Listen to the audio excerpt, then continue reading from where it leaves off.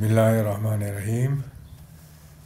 Your Excellency, First Deputy Prime Minister Asadullo Gulomovnauguration, Your Excellency, Chairman of Governor Badakshan Autonomous Oblast, Kadiri Kasim, Your Excellency, Governor of Afghan Badakshan, Al-Hajj Baz Muhammad Ahmadi, distinguished guests.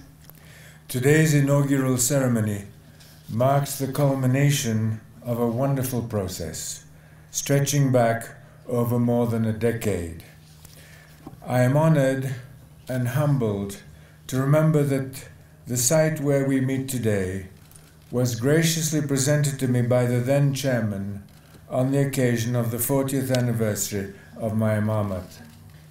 Then, some 5 years ago, the Arhan Trust for Culture began a rich and productive conversation about this site with the people of Khorog.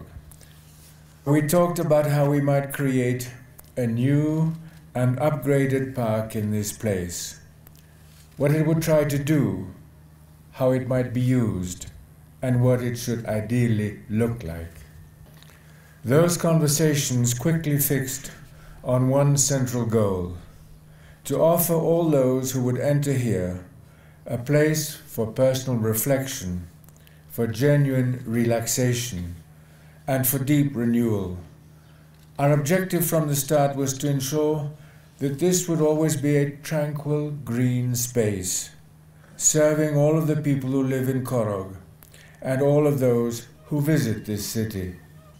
Our vision for Khorog Park is that visitors will truly think of the time they spend here as quality time, in the fullest sense of that word. Moments in their lives during which their spirits will be deeply enriched. Hours filled with experiences that they will both enjoy and remember as times of blessing. We see Khorog Park as a place of continuity, playing an intimate role from the earliest weeks of a child's life until that child grows to become a grown-up with his or her own family. And we also see it as a place of change, a park for all seasons of the annual calendar, transforming itself to capture the particular beauty of each particular time of the year. The park is not only a place of beauty to be enjoyed by many generations of future citizens and visitors to Khorog. It is also one of the earliest symbols of the processes of change for which I hope and pray in this region. Throughout this part of the world, one reflection of how the natural environment is revered and hallowed has been the importance accorded to green spaces like the one we celebrate today. This quality has been a central part of Tajik and Central Asian culture down through the centuries. I recall, for example, how the poet Saeb Tabrizi wrote about beautiful gardens in any season and in every season, saying that there are places where even the morning dew awaits with expectant eyes and heart. It is indeed with expectant eyes and heart that all of us gather here today to inaugurate on an official basis the Khorog City Park.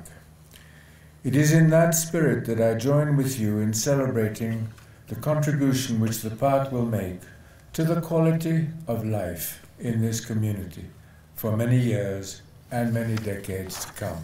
Thank you.